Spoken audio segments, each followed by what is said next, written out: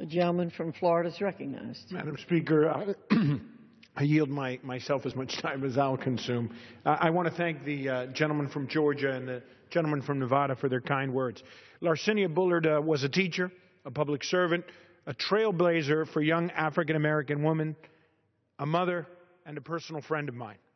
I am honored to stand here today in recognition of her unparalleled service to the people of South Florida. Larcenia spent 35 years living in Richmond Heights, Florida, with her son Dwight and husband Edward before passing early last year. She was a devoted first-grade teacher and an accomplished state representative in the Florida House and a legendary state senator. She is remembered for voting with her heart, no matter the politics or the party. Her passing was crushing to the South Florida community.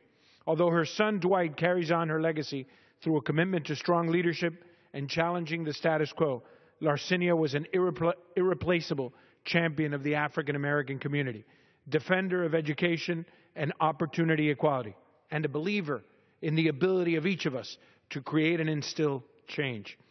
I encourage all my colleagues to vote yes on H.R. 2678, the legislation that would designate the U.S. Postal Office on 10360 Southwest 186th Street in Miami, Florida, as the Larcenia J. Bullard Post Office building.